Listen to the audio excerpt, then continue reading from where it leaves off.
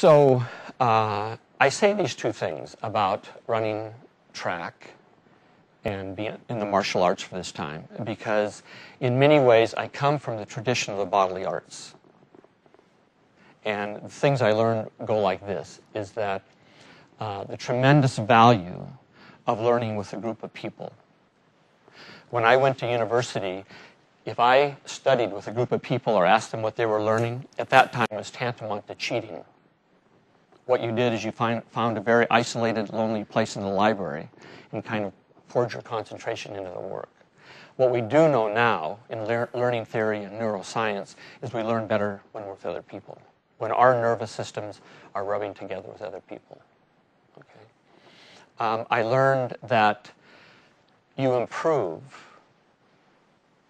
you're able to transform yourself, you get better through practice. Those of you that play a musical instrument or ski or golf or play tennis, you know that. It's a common sense.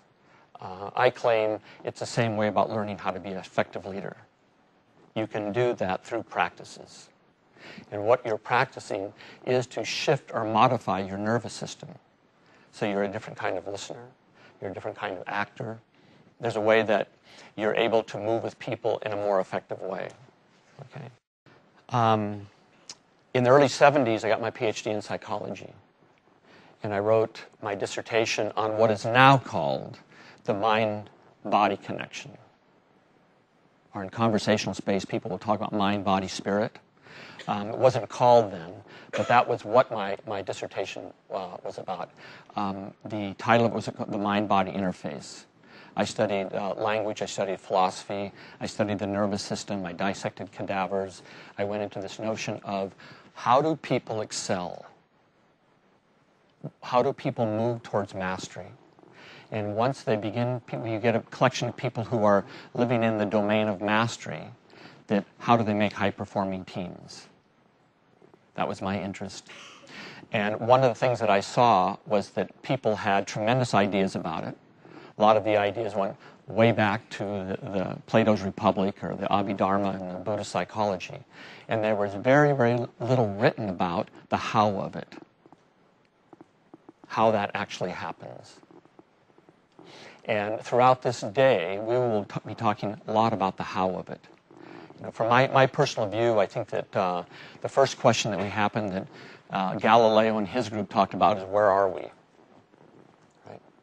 And they talked about where are we in the whole cosmos. And the next question is, why are we? And Freud and his counterparts started to engage in that conversation.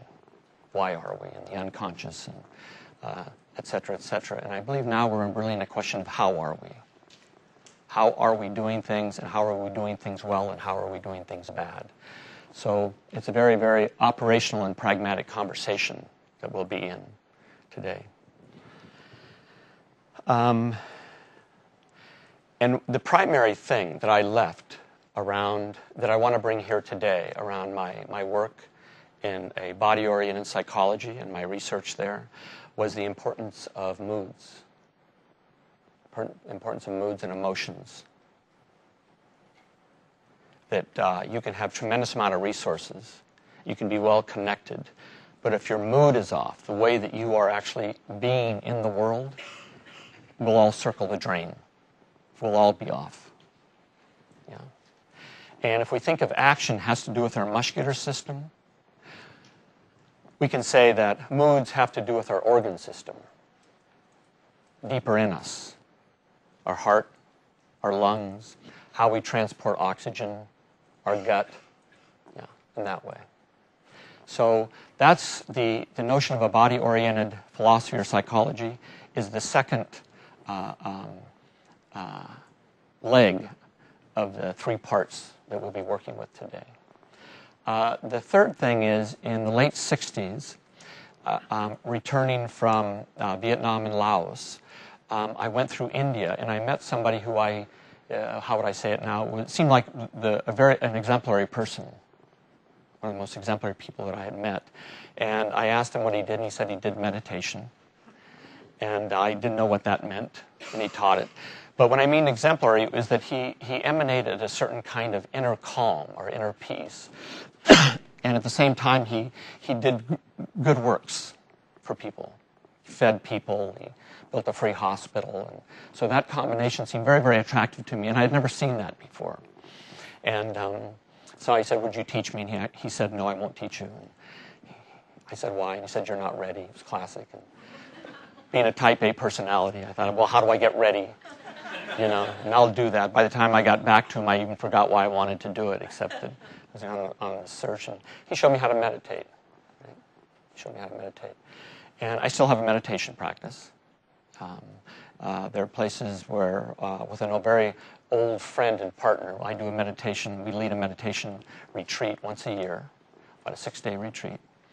But what I learned, and what I'm learning about meditation, is that you can manage your attention. You can control your attention. Where you put it, how you focus it, and the intention inside the attention. And that's huge. That's basically the game, what you're doing with your attention.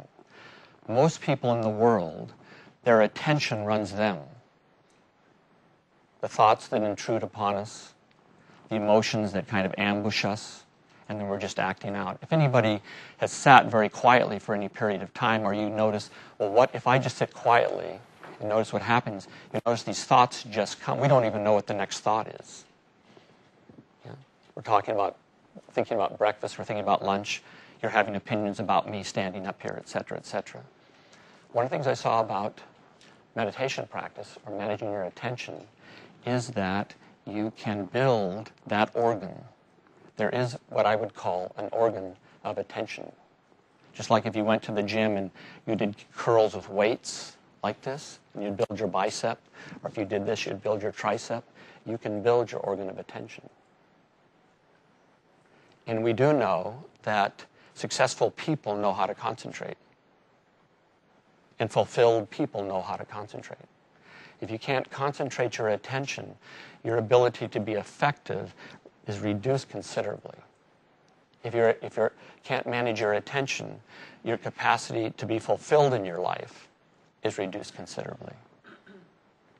So we also, with the advent of the new technologies of neuroscience, I'm sure some of you must be following it, but it's incredible. It really basically grounds all this work that we've been doing here in somatics and body work, is that we know that what you pay attention to and how you pay attention and where you pay attention actually changes the structure of the brain.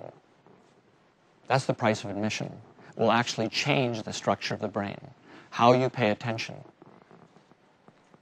and what you pay attention to and where you put your attention. The structure of the brain actually shifts, throughout a whole lifetime. So if we talk about action as being the muscular system, and if we talk about moods and emotions as being the organ system, we can talk about the attention as being the nervous system.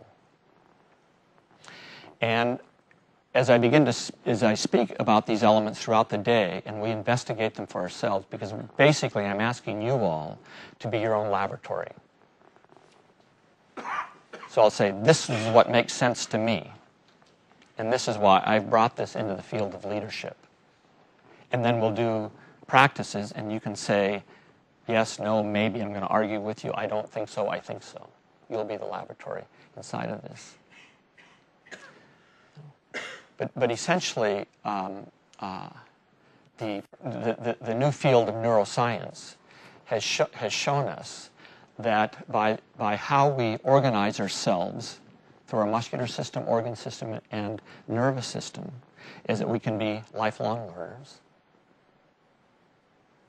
that we're able to coordinate much more effectively with other people. What do I mean by that? You know, in every conversation you're in, what's too much and what's too little. How do I raise the volume? How do I recede back and just be a listener? How I can manage my own mood and observe and manage the mood of other people at the same time. Okay, so all these things are really critical in terms of what leadership is. common sense. We now know that people don't leave companies, they leave their managers. They leave their leaders. They feel anonymous in the workplace.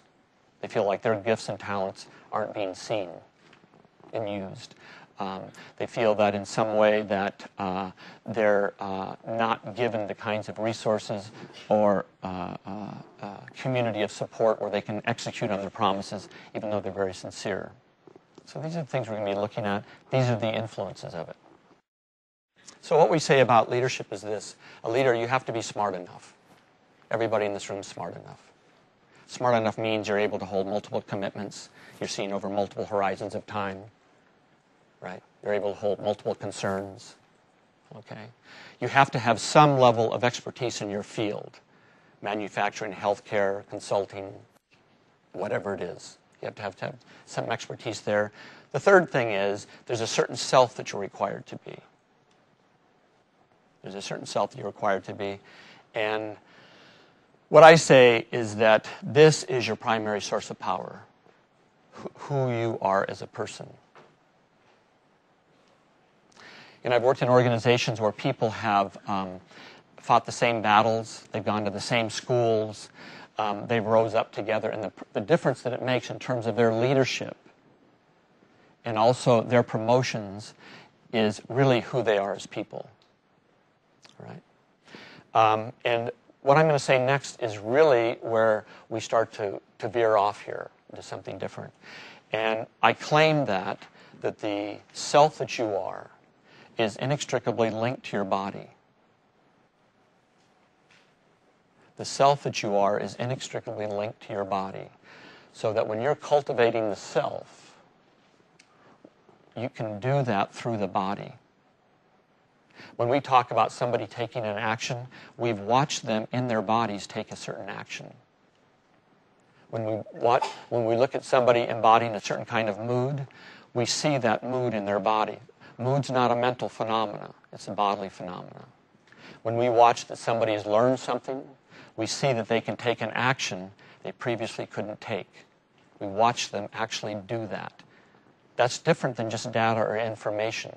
That's important. But what we're about is actually being able to take the action. When we see that the way that somebody coordinates well with a team, or they coordinate well with somebody else, we actually see that in their body. We talk about dignity as being a domain of the body. We see dignity in people. Regardless of what they claim, we see it in the way that they present themselves, their deportment, their comportment, how they move with other people.